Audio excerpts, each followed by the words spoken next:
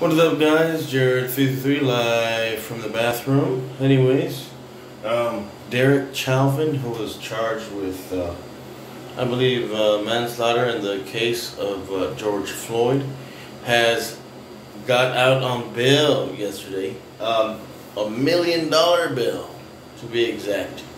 And I'm pretty sure he didn't have that kind of money. So he got help from some friends. What friends, might you ask? My guess is as good as yours, but we don't know that exactly.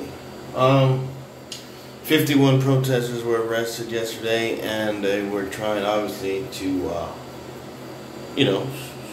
stalk him around a little bit, check out where he was headed, things of that nature.